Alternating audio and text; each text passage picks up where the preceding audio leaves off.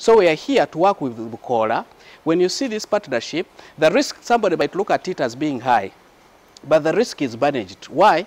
We are dealing with agriculture products, and agriculture products, because of this weather and the like, you need something that is resistant to drought and everything. So Bukoola is at the proxy, and it's the pivot of all this. We want to engage everybody. From here, after signing this MOU, we are going to move around the country to make sure that we support our distributors. We want to make available all the products of Bukoola to anybody from the bottom. If somebody has no 500,000 to buy from the distributor, will support that person. And this is electronic. You don't have to come to the bank. You come to the bank just for the initial. We set up your account on the phone. Whenever you want to borrow, you use the phone. When you want to pay, you use the phone.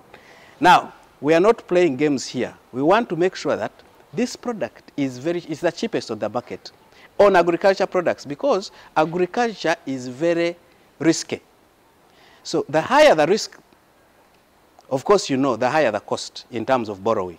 But we have made it the other way around. If, let's say, equity didn't come to this value chain, we are talking about probably 83% of our dealers, let's say farmers' dealers, do not have access to finance. That's how bad it is.